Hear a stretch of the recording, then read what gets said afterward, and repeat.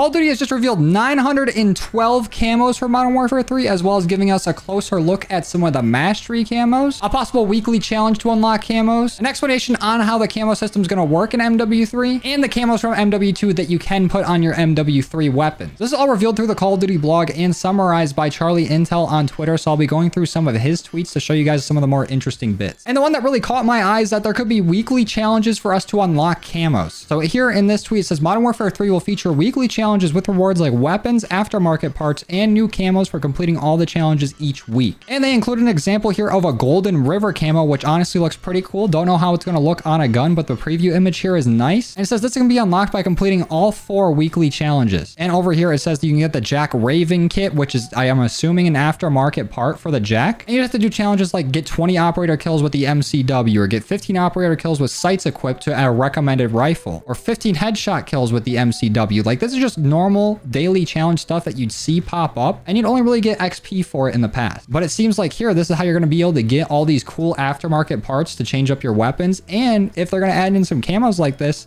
will give me way more incentive to do those weekly challenges. I'm hoping they can keep up the production of nice camos, because if they keep throwing in some good camos here like every other week, I will be stoked. But we also got the official look at these multiplayer Mastery camos, and some of them look really nice. So starting out here, we have gold, which kind of has a circular pattern to it. It's almost like a hotel ceiling type pattern, but honestly don't look too bad. It's definitely not my favorite, but it's a cool new take on what gold would look like. And then we have Forge, which is like this game's platinum, which isn't really my favorite. It looks like there's a bunch of like jagged rocks or something all in the middle of it, but it could be decent on some different blueprints. And then here we have the priceless camo, which is beautiful. It looks like a bunch of gems put together, and this camo is animated. Unfortunately, we don't have any video footage of it being animated just yet, but it looks like it's blue and pink and some green in there, and it's a really nice looking camo. And then we have Interstellar, which also is another animated camo. This is almost like another take on Orion. It's a little bit darker and has some like bright red spots sprinkled throughout, but I think it looks pretty good. We also got to look at some of the Zombies Mastery camos, and these are for the Modern Warfare 3 weapon. So Modern Warfare 3 weapons and Modern Warfare 2 weapons both have different camos for them. But these revealed a little bit ago, and honestly, I like this one a little bit better than the multiplayer gold camo. This is the Golden Enigma, which is like a nice white and gold camo with the accents on it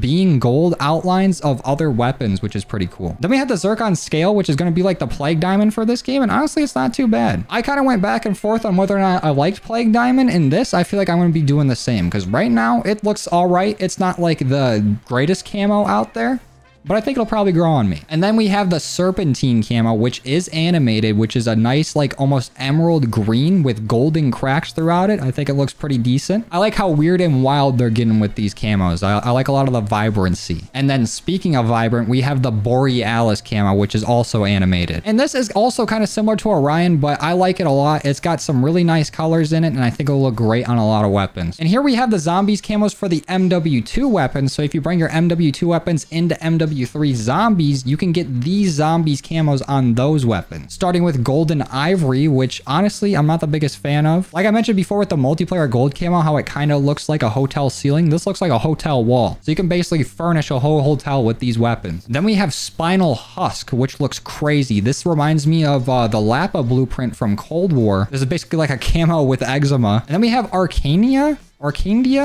I can't read, but this is an animated camo, and it's just basically like a solid black with like moving spider webs on it. And there's also a spider here in the middle. Honestly, a little underwhelming for one of the Mastery camos, but maybe I'll change my mind on it once I get it in my hands. And then here we have Bioluminescent, which is also a little underwhelming to me. From all the leaks that came out earlier, it seemed like Bioluminescent was going to be a really nice looking camo. This one, again, is animated, but it seems like a lot of the camo that pops out to you is more of like the ocean floor, the sun rays like breaking through the water, and not a whole lot of like the bioluminescent parts. Maybe it'll look a lot better in game with all this moving, because I do like these blues and these pinks, but it seems like there's not a whole lot there, and they really just want you to work on your MW3 weapons. And in case you're wondering about any of your MW2 camos that you can bring into MW3, and if you can put them on your MW3 weapons, you can, but only your base camos. So that means you can't put any of your Mastery camos, like you can't throw Orion onto your MCW, but you can throw throw on like your solid color camos or any other fun camos that you have. And I think this does include event camos. So if you got your ghostly camo from the haunting event, you should be able to use it on your MW3 weapons. At least that's what all signs are pointing to right now. And then of course we have our MW2 Mastery Camos here that we'll be carrying forward, and you can only use these on your MW2 weapons. But this is how they're going to look in that game. And here's another look at our MW3 multiplayer Mastery Camos, which still look really, really good. These two camos specifically. And here's another angle of our MW2 weapon zombies camos and of MW3 zombies camos. And in this tweet here, we get a look at what some of the base camos are going to look like. Honestly, a lot of these aren't that interesting to me. I do like some of the colors on them, but the patterns on it are a little eh. But in this tweet, they say that MW3 base camo challenges are unique to each weapon category. And they say, for example, individual SMGs will have different set of base challenges compared to individual shotguns, LMGs, and so on. So I'm not quite sure if they mean like all SMGs will have the same camo challenges, because it's going to be like MW2's camo system where each weapon only has 4 base camos to do, you know, besides the launchers and the melees. So does that mean that each SMG is going to have like get this many headshots, get this many kills from behind, get this many kills from cover or something?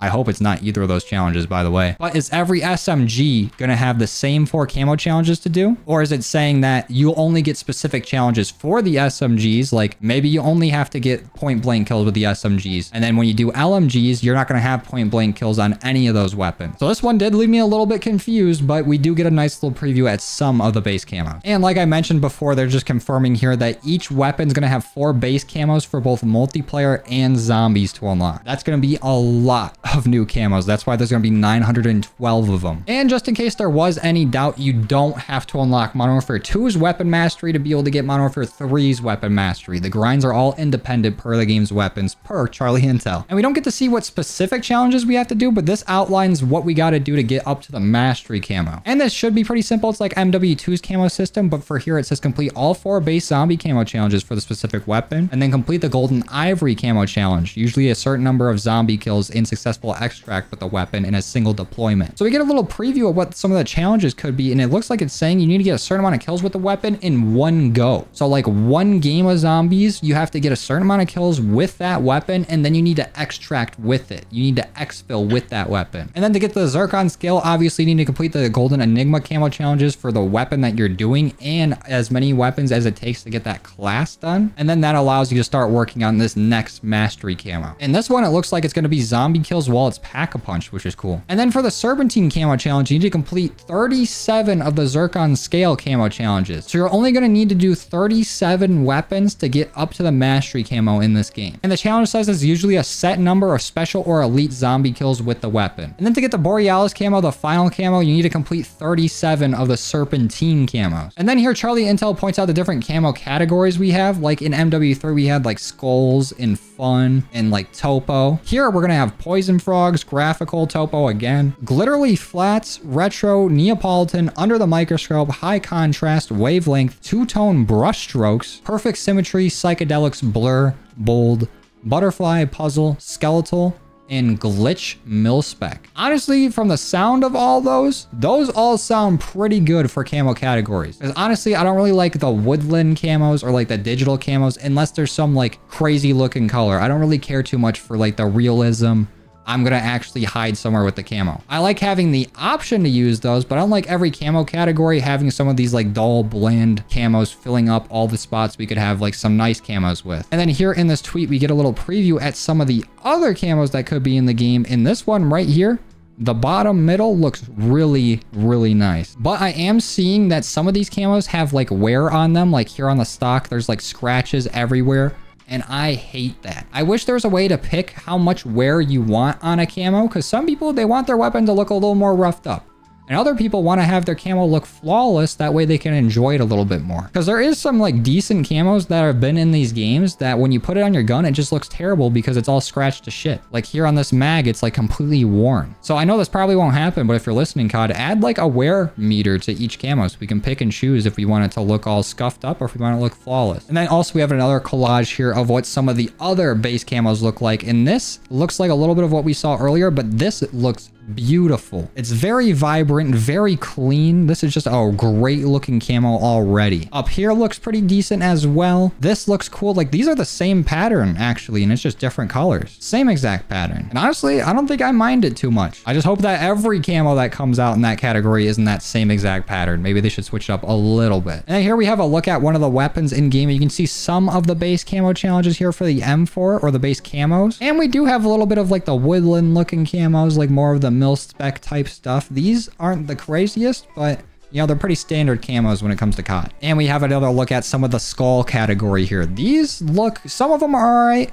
I really like this one, the more realism looking one. I think this would look sick on a lot of the blueprints that we got from the Haunting. And I'm sure there's some other camos out there that have like different skull designs and different colors that would look nice. What I do want to see is kind of some like CSGO type thing. They kind of did it here, where these little dots on the weapon kind of line up with the camo pattern. And I want to see just one skull here look like it's got googly eyes on it. We got one down. We just need the other one. And this is what the MW2 and MW3 weapons look like side by side with both their multiplayer and zombies mastery camos. The bottom row here being the MW2 weapons and the top row is the MW3. But that's basically all the camo news to come out today. I'm really excited. I like how a lot of these look, and there's going to be so many to grind that we're going to have non-stop stuff to do, which is going to be great. But I'm gonna go ahead and end the video here. Thank you guys for watching. I truly appreciate all your love and support, and I'll see you in the next one. Later.